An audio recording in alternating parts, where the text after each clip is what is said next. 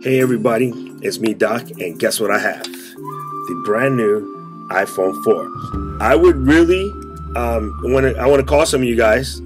I want to do a little FaceTime. So you got my tweet. Hit me up on Twitter or Facebook if you got your new iPhone and you want to check out some FaceTime. Anyway, the iPhone 4 is in the house. I'm going to start installing apps. Before I do this, I just want to let you know, warning. When you set up your phone, I've done this thousands of times before, so trust me. When you set up your phone, it's going to say, do you want to restore backup or do you want to set it up as a new phone? Do not, I repeat, do not put all of the old rubbish from your old phone into the new phone all willy-nilly. Take your time.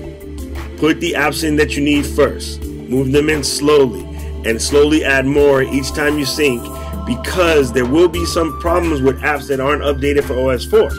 And a good way to alleviate that, start with only the stuff you need and be serious with yourself. If you haven't launched that app in a month, don't put it on your new phone yet. Take your time. Place in the apps you need, like, you know, my Dropbox, my Evernote,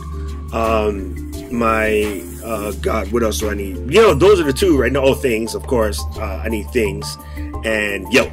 Gotta have Yelp, gotta have GoWallet, gotta have a Twitter app. Outside of that, I'm gonna leave it a little bit naked for a while and just add things slowly as we can see what's going on with the phone. It also will make your backup process a lot easier and your activation a lot faster. So just a quick note, I hope to see you soon. Don't forget, hit me up on Facebook or Twitter if you want to do a little FaceTime. iPhone 4, baby! Aloha.